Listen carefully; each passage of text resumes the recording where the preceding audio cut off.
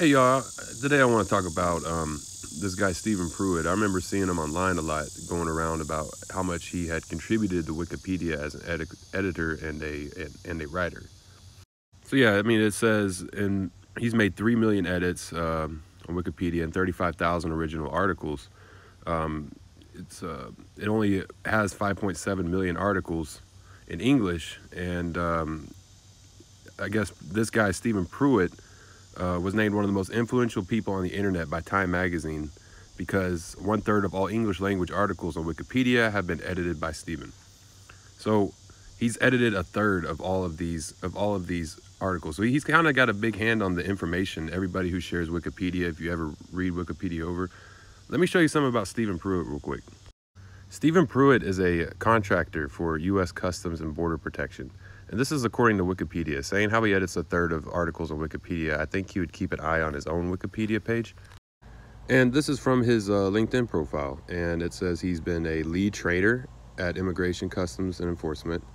He's been a team lead at Immigration, Customs, and Enforcement.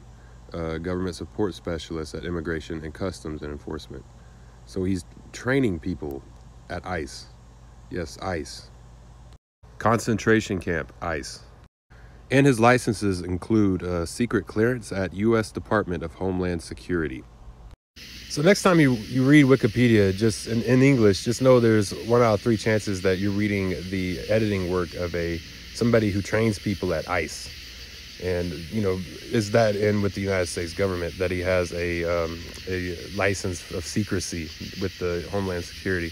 So when you read Wikipedia, just know that you're reading the work of an ICE officer. And I've noticed that he really likes to include like US funded NGOs and like say Radio Free Asia. I'll save that for a different video. But I noticed he never, and any say controversial takes or disputed takes, he never shows both sides, say like from another government. He might do the most basic stuff quoting that government, like a constitution or something, but he won't use this like any both sides of a dispute. I've noticed that quite a bit, and we'll get into some of these NGOs later. I've noticed he cites Radio Free Asia, and that's going to be a different video I'm going to do.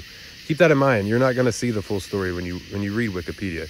Now, sometimes there are just sources on there, decent sources. He'll source things like New York Times, and it's like, okay, then you got to go find sources in there.